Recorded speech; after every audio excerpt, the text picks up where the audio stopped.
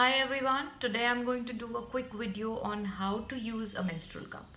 So I'll keep this brief and just give you tips that are really needed by a beginner to learn how to insert and remove a menstrual cup. If you want to know more about what is a menstrual cup and why should we use, you can watch our other older videos. So I'm going to start with a quick look at female reproductive system. This diagram shows you the fallopian tubes, uterus, where the ovaries are, the cervix and the vagina. So this little opening is the cervix and this entire canal is the vaginal canal or the vagina, and that's the opening of the vagina. So if you look at it from the side, this is our urinary bladder and this is the urethra. This is where we pee from, and this is the uterus, cervix and vaginal canal, and this is where we bleed from during periods. So why I'm showing this is because a lot of women get confused that if they're wearing a cup, where will they pee from? So when you bleed from the cervix through vagina, this is where we have to insert the cup, and we pee from a totally different opening. So you can easily use the cup and go to the toilet. You don't have to remove the cup. Okay, so now I'm going to show you how to insert a cup.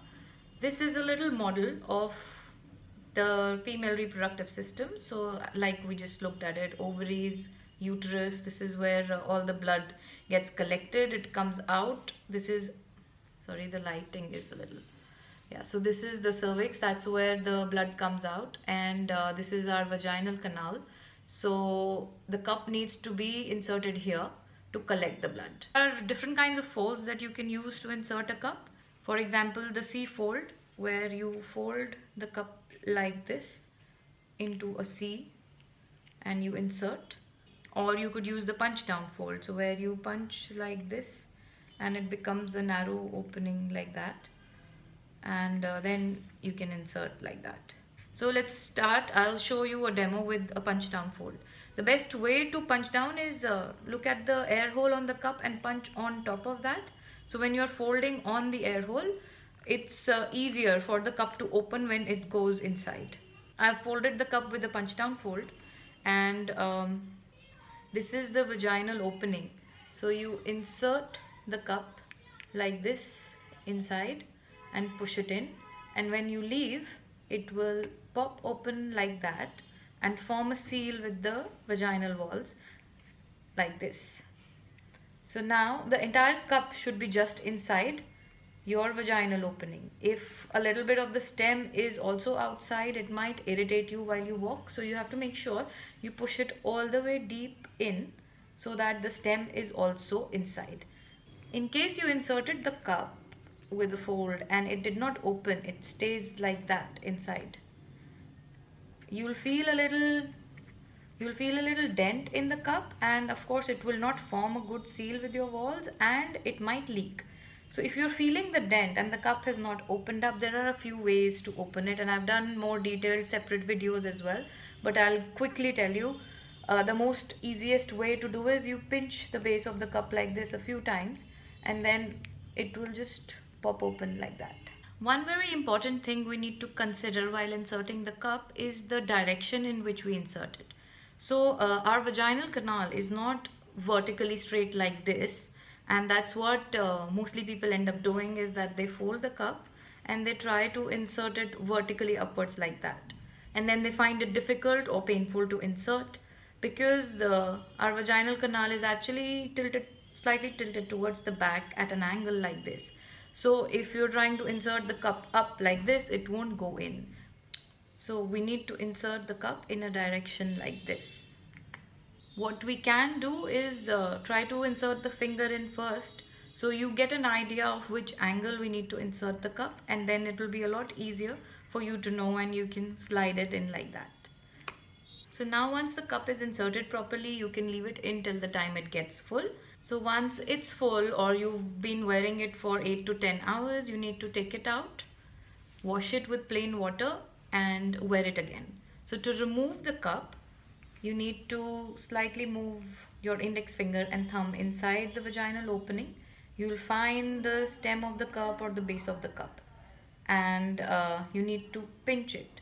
The moment you pinch the base of the cup, air goes inside through the air holes and the suction of the cup with the vaginal walls is broken, so it is easier to remove it. So once you pinch the base, you need to move it slightly left, right and pull it out like this, and it comes out. Some people might find this a little painful because the mouth of the cup is quite big, and if you're taking it out of the vaginal opening, it can hurt. So to avoid that, once you pinch the base and you are doing it, you bring it a little lower, and then with the help of your index finger and your thumb, you can fold the cup. So you insert, so the cup is a little outside, the base of the cup is outside your vaginal opening. Then you insert your index finger, and with the help of the index finger and the thumb, you bring it back into a C fold like this. So how we were inserting, so you bring it back into a C fold like this, or a U fold. So you bring it back into this position of a C fold, and so that makes the cup a little smaller, and then you continue to take it out. So this won't be painful while removing. Once the cup is out, you just dump the contents into the sink or your toilet seat, wash it with plain drinking water or regular water, and insert it again. Another thing I'd like to add here is that this length is different for different women. Some have a very high cervix, some have a low cervix, some have a medium cervix. So women with low to medium cervix tend to find their cup always just at the opening, so it's very easy. They just have to insert the finger a little bit, they'll find the cup there, they pinch and remove. But some women would have a very high cervix and the cup would have moved deep inside, so when they insert the finger, they can't feel it at all, and that is also totally normal. In fact, most women do have a very high cervix or a high cervix. So if you can't feel the cup or its stem, there's nothing to worry about, and that is something actually very important. If you stress over it, that I can't find the cup, it's gotten lost inside me, that makes your muscles quite tight and tensed, makes it even more difficult to remove the cup. So all you need to do is squat on the floor. That would bring your cervix a little lower, and push like you're pushing a baby out.